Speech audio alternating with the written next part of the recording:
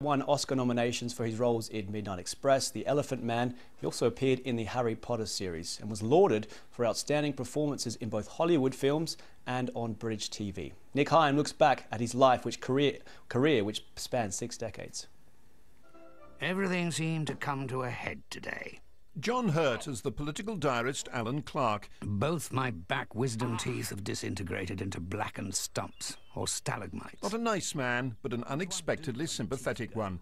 The sort of complex character John Hurt played with such ease and subtlety. Ever since Mother died, I've followed you around the cafes with my violin. His talent was spotted early in a succession of leading stage and television roles. Listen to you discussing the menus of the set meals, and then I've gone to bed. Take it. Oh, thank you. His first big breakthrough came in 1966. What will you do with it? In A Man for All Seasons. Sell it. And buy what? A decent gown. A small part, but in a high-profile, Oscar-winning film. I'll be getting a new job shortly, I shouldn't wonder. They've asked me if I want to train as a manager, or as a managing director. A few years later, he was starring opposite Richard Attenborough in 10 Rillington Place.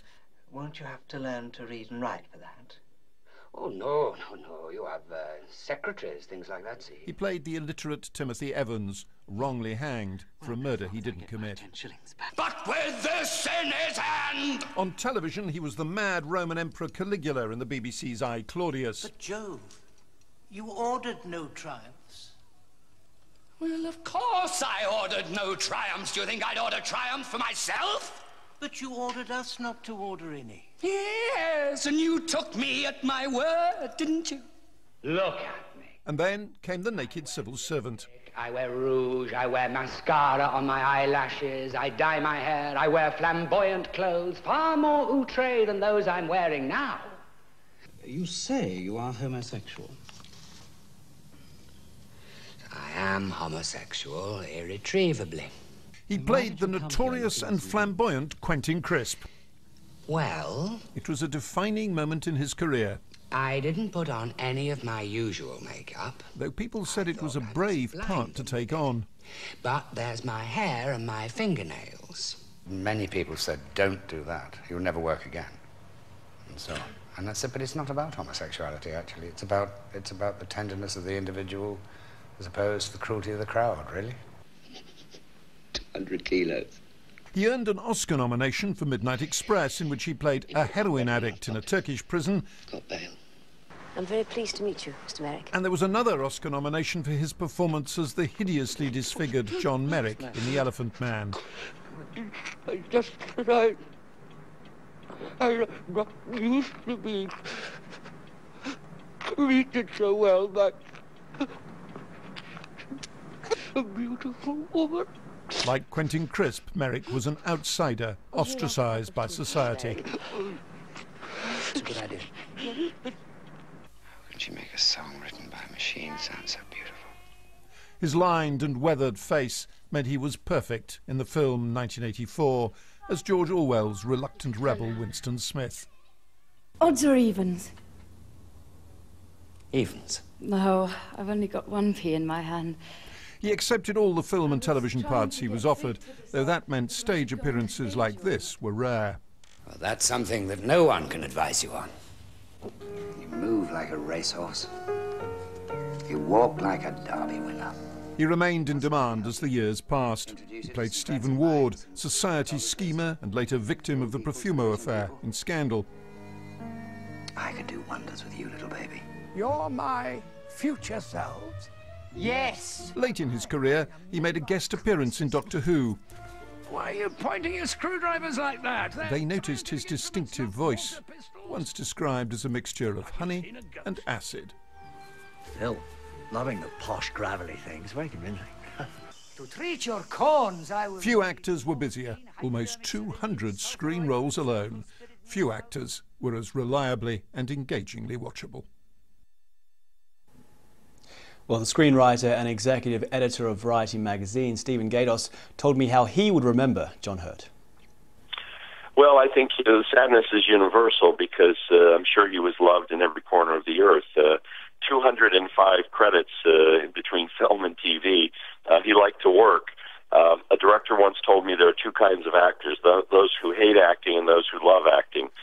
John Hurt was the latter. And we know him through his many varied roles, but I understand that you had a certain dinner with him. Just tell us about the man, his character.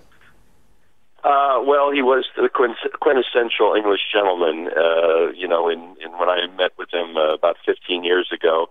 Of course, it was, you know, a joyful thing for me to be able to sit down and have a conversation with someone I admired as a great artist. And he was just a very humble, decent fellow.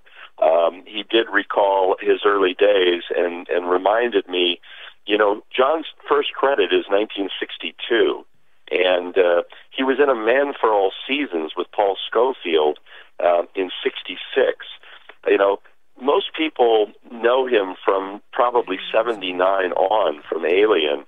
But, you know, he started so early, and he was part of a pretty rabble-raising group of actors in the UK who liked to drink and have fun. And a lot of them did not make it to the extent of life that he did. But just an incredible gentleman, and in looking over his filmography, he starts reminding me so many great directors he's worked with. And one last point, his work right up to today was so fantastically rich with great directors. Little movies that you'll find, not the big blockbusters that like Alien that he was known for, but he made a movie just a couple of years ago called Only Lovers Left Alive for Jim Jarmusch. And here's another thing that's sort of a jewel for us. He just played Neville Chamberlain in a movie with Gary Oldman that hasn't come out yet. He did pop up in so many films. I mean, you did mention that generation he was a part of, Oliver Reed, Richard Burton, Peter O'Toole. He was really one of the greats. I mean, what role stood out for you as his kind of quintessential piece? Well, you know, he was not afraid to tackle big characters. So Quentin Crisp, I think, was a true breakthrough about 13 years after he started. He played Quentin Crisp in The Naked Civil Servant for British TV. I think that really established him, and it was only a few years later that Ridley Scott put him in Alien, and then the whole world knew him. Of course, Elephant Man. I'm sort of an auteurist, to use a pretentious word. So I like the fact that he was in Osterman Weekend for Sam Peckinpah. I love his work in Heaven's Gate for Michael Cimino. There's no coincidence that great directors with great visions used John Hurt, because he never let him down. You know, he was always, you can't find a bad John Hurt performance for my money. He had such a iconic face and I guess voice as well, which lended itself for being a bad guy and also a good guy in films. Yeah, you know, he had this softness and this tenderness. He was in a John Huston movie very early on that is just really comic and wonderful, and he plays a very naive youth called Sinful Davy, a little bit of an obscurity. But then, like I said, he can go and play Caligula, and he can play absolute villains. He worked wonderfully in spy films.